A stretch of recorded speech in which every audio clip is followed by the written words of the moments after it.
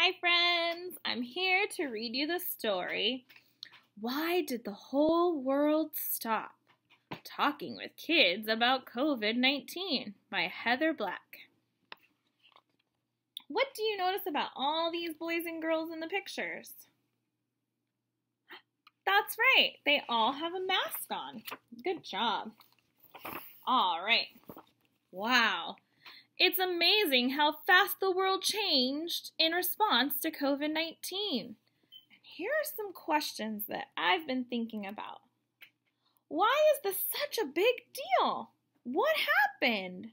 When will things get back to normal? Should I be scared? When can I see my friends again? And what can I do to help? You might not even be sure what everybody is talking about. Learning more about COVID-19 can be useful. The Coronavirus Protection. This book can help you understand more about COVID-19 and even give you some ideas on how to use this unusual time for good things. All right, let's take a peek and see what else this book can tell us.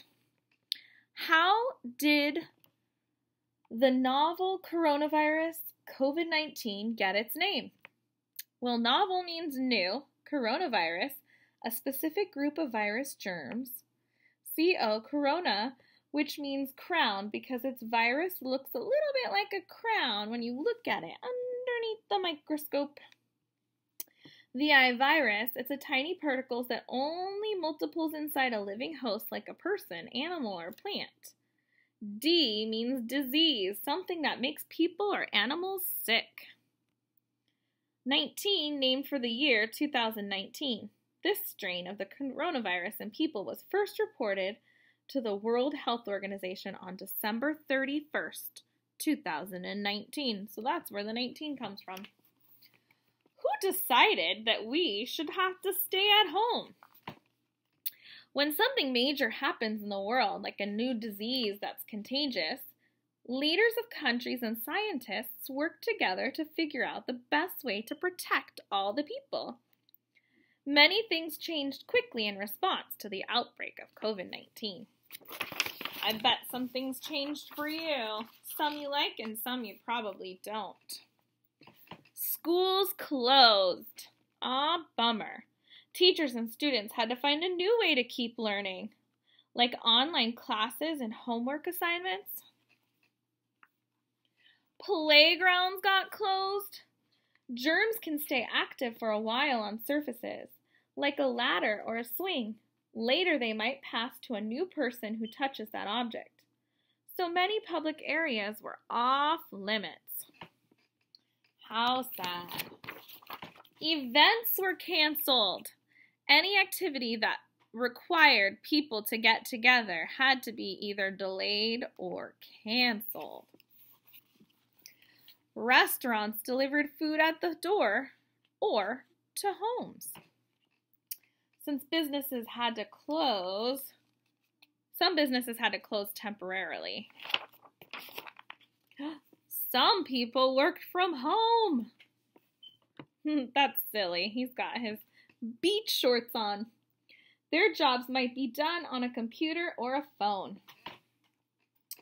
Some people were out of work. Their jobs could only be done in contact with other people, so they couldn't go to work. Some people had to go to work even more than usual. That's like our healthcare workers. Especially those who worked in healthcare, like the doctors and nurses, might be busier than normal. And maybe even our grocery workers, too. So many things changed at once. It was a little bit confusing. People wore face masks and gloves when going out to be extra careful about germs. I wonder if you have a face mask. Maybe you can put it on and show me a picture. Some people worried they might run out of things they needed, so they bought extra. Kind of like that toilet paper shortage we have. They ran out of things like toilet paper and hand sanitizer and bread and milk and rice. And then people started ordering things online that they might usually get at the store. They did this so that way they didn't have to go inside any stores and leave the house. In some places, the government leaders told people they must be home by a certain time. That's called a curfew.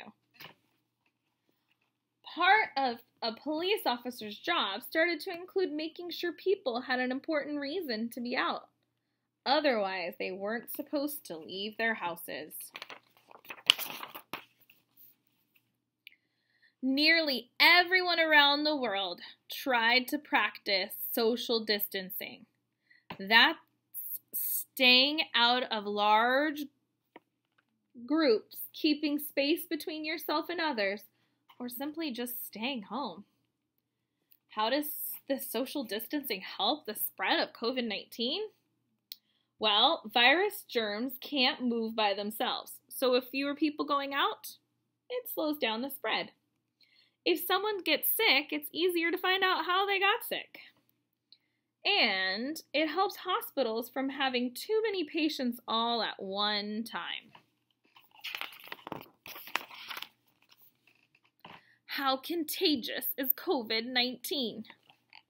Just one sneeze can spread over 20,000 droplets containing virus particles. That's why it's so important to cover your face. What is a pandemic? Pan means all, endemic means people. A pandemic is when many people in different parts of the world catch the same disease. The World Health Organization declared COVID-19 a pandemic on March 11th in 2020. COVID-19 was first discovered in the city of Wuhan, China in December 2019. That may be far away from where you live, but many people travel to different parts of the world every day. In just a few weeks, there were outbreaks of the disease in nearly every country worldwide. Wow. How is COVID-19 different from other diseases? Well, everyone gets sick sometimes, but our bodies have immune systems to help us fight the disease. Think of your immune system like a guard, and the billions of viruses and bacteria particles around us like tiny travelers who want to come into your body. Bacteria and virus particles travel in and out of your bodies every single day. But why is it spreading so fast, you ask? Some bacteria and viruses are good for us, or at least not very harmful, and our immune system lets them in. It quickly attacks ones that knows it might make us sick. Because the COVID-19 virus hasn't made people sick before now, our immune system doesn't know whether the virus is good or bad, so it doesn't fight it right away, and we have no immunity towards this COVID-19.